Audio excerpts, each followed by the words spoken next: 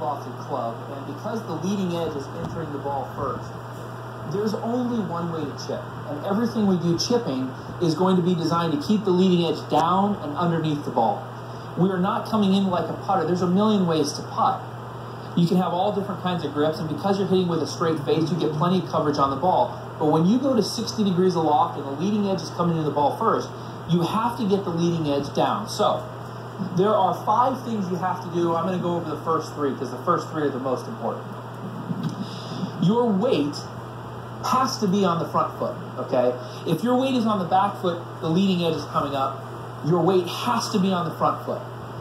It will vary depending on the lie, but usually it's about 80 or 90% on the front foot. If the lie is really bad, it'll be 100%. If the lie is fluffy or out of the rough or first cut, it might be 55, 60%. But you have to have your weight on the front foot. That's number 1. Number 2, you have to make a decision if you're going low or high.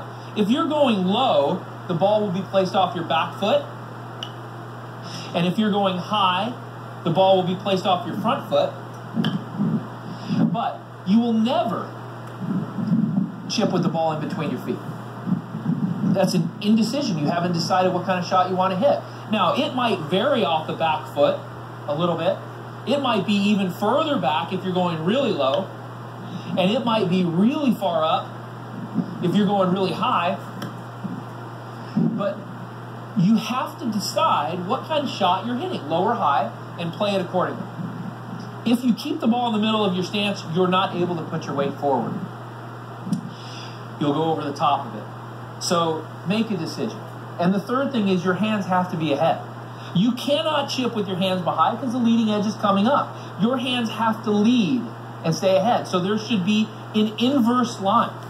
There should not be a V this way. It should be the other way. If you watch Steve Stricker set up at address, he breaks his wrist and locks it in before he hits. From that position, you can accelerate the hand into the finish. When your hands are back, you cannot go forward from this position. You have to wait until the hands get ahead, so you get too much backswing. You can't make a short little chip shot and accelerate to the target if your hands are not already ahead. So you have to do those 3 things, and if you do, chipping is pretty easy. Now, Phil, with